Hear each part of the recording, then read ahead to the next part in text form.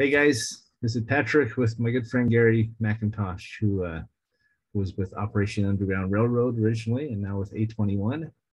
And he has been gracious enough to take a few minutes with me here and share some insights into the industry and what we're doing. His thoughts on our Certainty Partners program. So thanks for being here, Garry.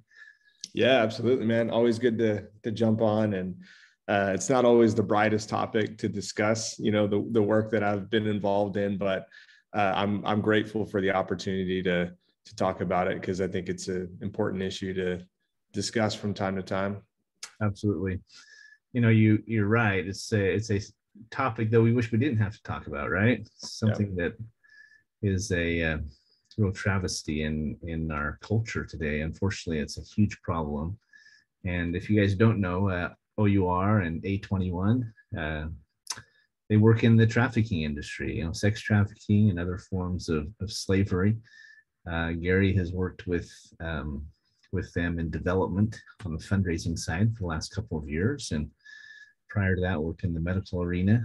And so I guess my first question is, what's it been like, living in that space for 2 years?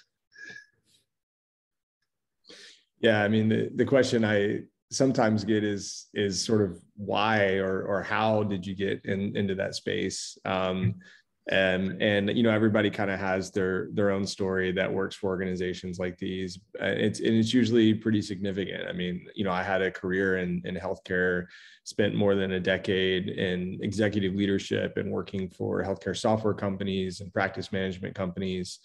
And the truth is that one day I just saw a documentary, and I'd put the kids to bed. It's not a super exciting story, but I was just kind of flipping through channels, and something caught my eye about undercover operators or something of that sort, and started watching it. And by the time an hour and a half had gone by, I was standing in my living room just shaking because of what I was learning about what was happening around the world. So it's, some days are tough. I mean, there's stories that we encounter that you really don't want to know or hear, particularly when kids are involved.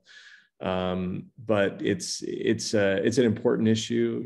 I think that a lot of people, particularly in the US, think that slavery has been eradicated, and that's true, I think, at least in policy and law.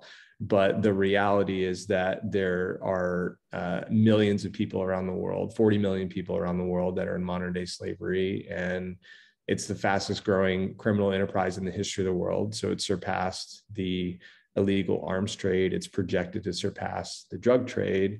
And people ask, why is it so prevalent? Why is it growing so quickly?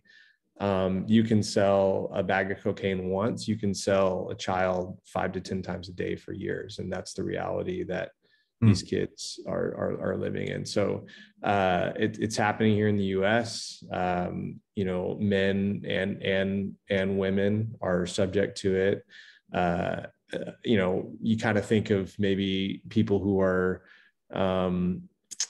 poor or maybe more vulnerable than others, and that's certainly the case. But it really happens at every echelon of society, and we're seeing that right now. With the Maxwell trial going on. I don't know if you've been following with that, but just high level people in a lot of places unfortunately participate in this kind of thing as well. But I could go on and on. I'll digress. But it is a serious issue, and I'm grateful for the opportunity just to do a little bit to help and actually rescue survivors and provide aftercare resources for them.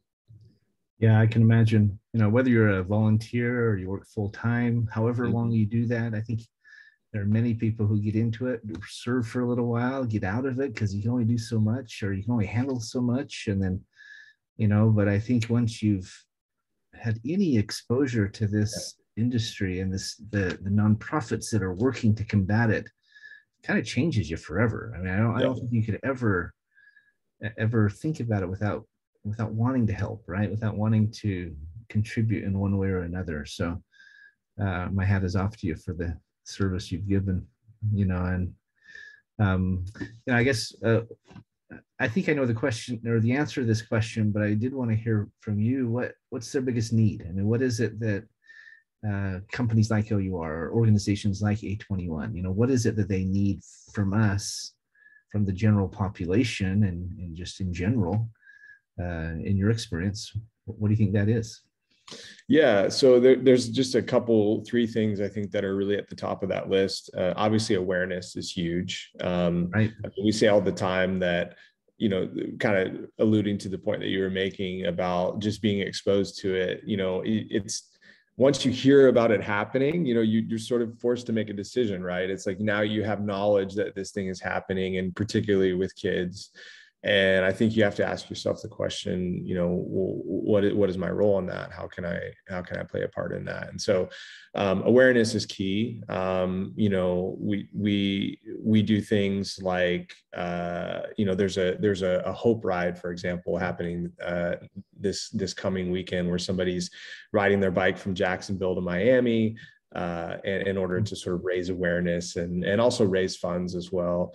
But outreach opportunities with corporations, churches, communities, and then of course funding. It takes a long time to establish connections with law enforcement, connections with prosecutors, connections with aftercare facilities, all the things that anti-trafficking organizations like O.U.R. and A21 have taken the time to do. They've established those channels. And so partnering with groups like that financially, they already have a paved way, and they already have people who are in key areas of impact. So and there's other organizations out there. I mean, I could recommend a whole list of them. But I will say that, A21 and O.U.R. Both are individually working in more than 15 countries, and both have rescued thousands of survivors during their tenure. So great organizations to partner with, and definitely awareness. I always love to tell the story about Harriet Beecher Stowe, who wrote a book called Uncle Tom's Cabin in 1852.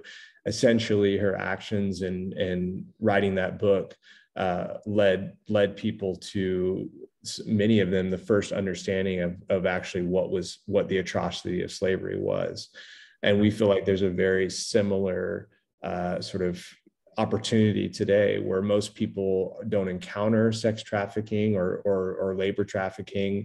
They don't witness it firsthand, but the reality is it's happening in every community in America. So if people just become aware that it is happening in their hometown, and choose to partner and do something about that, then we can really tip the scales on these things, and it won't any longer be the fastest growing criminal enterprise in the history of the world. Well, the organizations can't do it themselves. They've got to have the public get involved, to truly put a dent in it. They need help.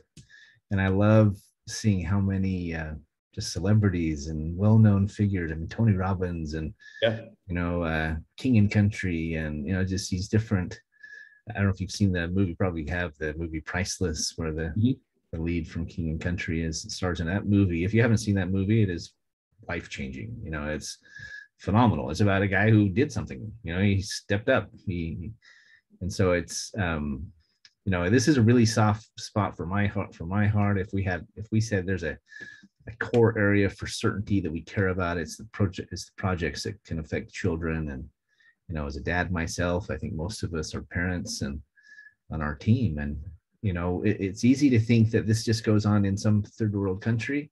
But it's going on right next door. It is in our own backyards, in little towns, and all across the U.S. and Canada. And I love seeing like the signs in the restrooms now on the doors there. Are you a victim of this? Call this number. But I worry that they don't have a phone to call. So how somebody else has to notice. Somebody else has to notice that person looks scared, or they look like they're being controlled, or we just have to take our blinders off, I guess, and be courageous enough to do something about it. So, you're familiar with our program that we're developing, the Certainty Partners program, to try to help organizations like Polaris and A21 and O.U.R. and so forth. I mean, I love O.U.R.'s story. Their name, it kind of comes from that Harriet Beecher Stowe era, the Underground Railroad. Yeah. helping liberate people from slavery. And so we've talked a lot about our program. In fact, I attribute in many respects it coming about because of you, because we were talking to you about helping O.U.R. just from a cost saving standpoint. I remember the day it happened, we're sitting at a dinner table up at a cafe up on the top of the mountain, Traverse Mountain there in Utah. And it was like we got hit by a ton of bricks saying, this is what you need to do. You could do more than just save money. You could actually raise money for organizations like O.U.R. This is something you need to do. And you were there. I mean, I don't know if you felt the same thing. I had hairs on my arm sticking up, and we just felt like we were being pushed in this direction. So I'd love to hear your thoughts on what you think we're doing, and or what you think of what we're doing, and any feedback you have for the team. I mean, you've been in the trenches, right? You've been trying to raise funds for 2 years. You know how difficult that is. A lot of people are burned out. A lot of people want to help, but they don't have the means to, maybe, or they're tapped out, or COVID has hit their business hard or something. And we feel like we have a solution we have a response for those that want to do more. They just don't know how. But what do you think of it?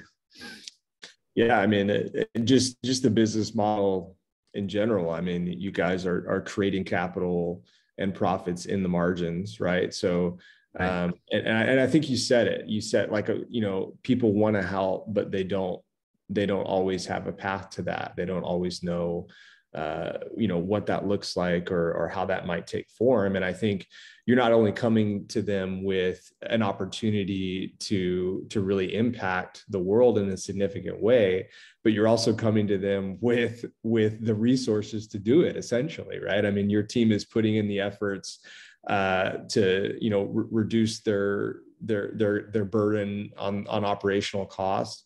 And a little bit of that can be used to make a huge impact at a nonprofit, and perhaps particularly, towards an anti-trafficking organization that could literally change the trajectory of somebody's life. I mean, somebody who's, being abused, dozens of times every single day, now has an opportunity for hope and light, and an opportunity to get out of that because of what these organizations are doing.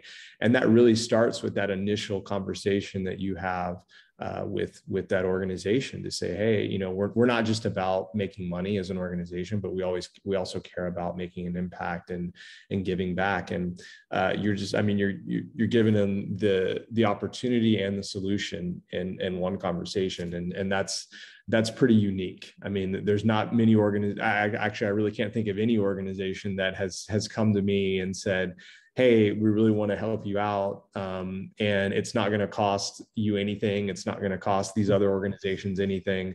We're going to take care of everything and partner with you guys to make a big impact. So I think it's pretty cool. Yeah, I appreciate that, man. We feel really strongly about it. It's interesting. I hadn't thought of it like that. But it's, you guys work with donors all the time, offering this opportunity, right? The opportunity for them to take part and for them to do something more. And I think a lot of people want to do something above and beyond themselves. They want to pay it forward. But it's really what we're doing. We're offering them the opportunity to make a difference in areas that they care about, not necessarily just this one, but an area that's important to them, areas that have need, but then also the path to do that, right? The solution. So I feel like the idea was inspired. You were there when it came to us, as I said. So I really appreciate that, Garry. I don't know if it would have come about if we hadn't had that conversation and seeing it unfold before us, right before our eyes. It's pretty exciting. So anything you want to add before I let you go? I appreciate your time, man. Yeah, of course. It's always great to connect with you, Patrick, and love what your team is doing, and we'll definitely be cheering you guys on. Anything I can do to help, you know how to reach me. Absolutely, bud. Thanks so much. Thanks for staying up late on a what is it, 10, 11 o'clock there?